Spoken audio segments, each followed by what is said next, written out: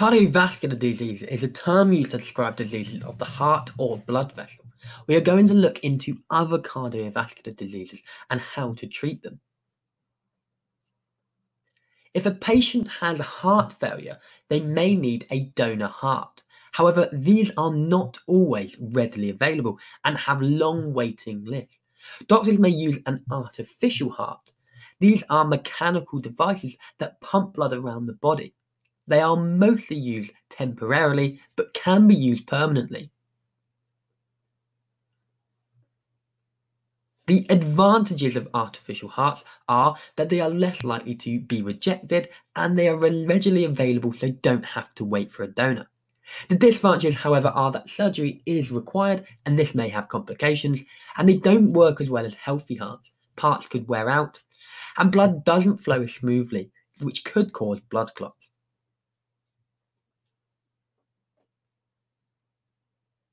Valves in the heart can become damaged or weakened over time.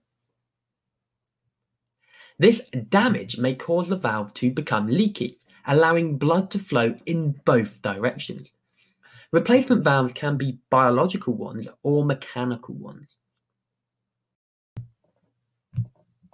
Mechanical valves are made from materials such as titanium. The advantages of these are they last a long time and the body will not reject.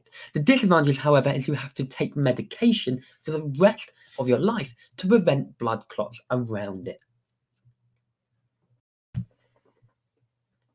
Biological valves are from animals such as pigs or cattle.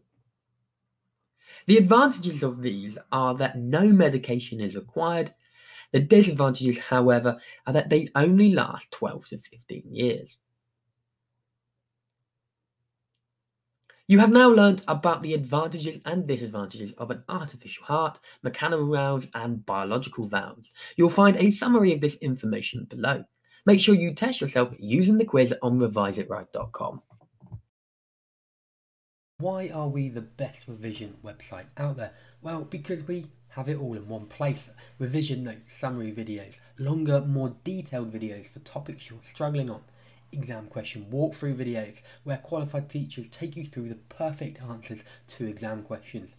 Worksheets, quizzes, computer marked exam questions, interactive flashcards, forums, the ability to keep track on where you are using our tick list, and so much more. But that's not all. We run at least 3 live lessons a week, and closer to exam time, this will be more, where you can tune into a qualified teacher teaching lots of different topics each week. The lessons will be interactive, and we go through exam questions and quick quizzes to ensure understanding as you go. We also run drop-in sessions where you can drop in, ask a tutor anything live, get the answer that you need, and leave. These are included in our silver and gold membership. This means that for an extra £10 a month, you can access at least 12 hours of lessons a month. That's under £1 an hour, which is incredibly cheap. Still not convinced? Try us completely free for 7 days and cancel anytime, completely free of charge. We offer this because we're convinced that you'll love us.